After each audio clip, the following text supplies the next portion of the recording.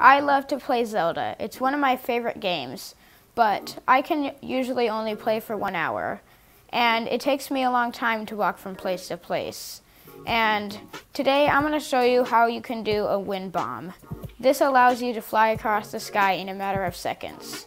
And if you don't want to spend $15 on the DLC to get the motorcycle, or you don't have time to tame a horse, I'll show you how right now.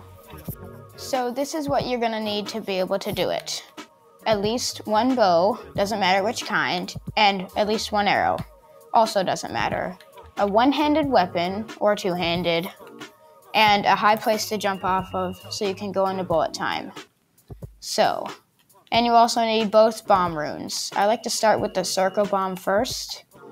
So get to a high spot where you can go into bullet time. Pull out your weapon and hold R. Wherever you point, where you're going to throw your sword is where you're going to go. So say I want to go to that tower. And then press B. Have the rune bomb equipped. Jump off, place a bomb in midair, and then go to bullet time. And then switch to the square bomb, place it down, and immediately switch back. And then as soon as you switch back to the circle bomb, blow it up. If you do this correctly, you will go flying across the sky.